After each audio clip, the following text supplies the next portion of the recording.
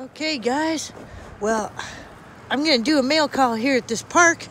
But before we do that, I'm going to leave a little treasure for somebody. This is a game we play all around. And I have this little treasure here.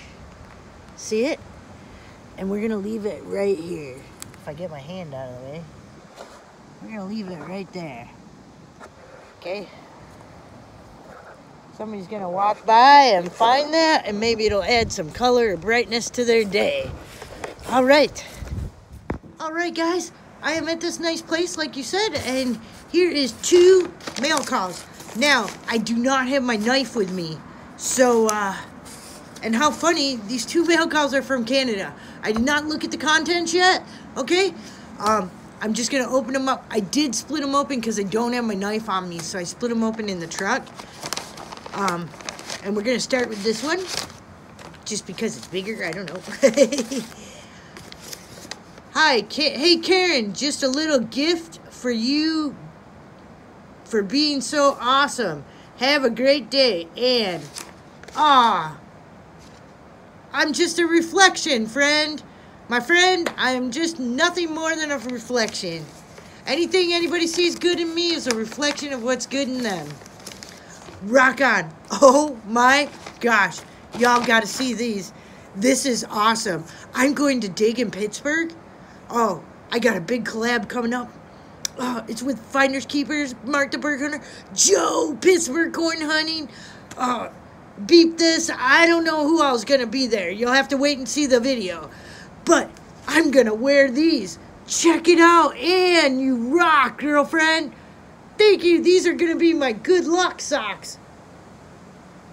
I want to thank all my Canadian peeps at Pound the Ground. I stayed with 4, something like that. 4 Canadians, and then me, I made 5. For Pound the Ground, you guys are awesome. All of you. Okay? Liz drove down with me. It was all that. Wow. All right. Here's my second one. Thank you. Wow.